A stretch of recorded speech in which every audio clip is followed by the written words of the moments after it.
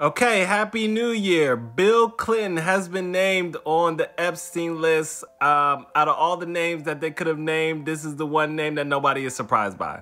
It's like, Clinton, yeah, Bill Clinton, I'm sure he went there. Okay, I don't think he went to go play his saxophone. Okay, I don't know, maybe he could say he was going to play a gig there. He was like, yeah, Epstein had a good band down there or something. But my guess, he had his glasses on and it wasn't for music. Okay. And, you know, a couple things went swimming, but it wasn't him going swimming. Okay. We know Billy loves the ladies. All right. Billy is also good at math. And the math is mathing. It looks like, Billy, you're a little freaky. Okay. If there's anything I've learned is that rich people are freaky as hell. There is no end to the freakiness that rich people like to get themselves involved in. Okay. Eyes Wide Shut, I learned at this point, was a documentary.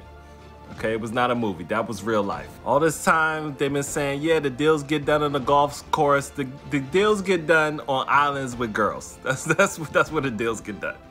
Okay. Are you willing to dip your hands in the sand? Then I can trust you. My thing is, there's got to be another reason. Like, it can't just be about people getting freaky. It's like, why are all these rich people into young people? You know what I mean? It's got to be something else. Like, it's got to be a way that they wash their money or something through this type of trading and stuff and trafficking, like, or else, I don't know. I can't believe the world is just run by freaky ass men that can't control themselves. Like, this is wild. Okay, so you might not be the first black president anymore, because the only person that can be accused of this type of stuff and still be beloved by the black community is Michael Jackson.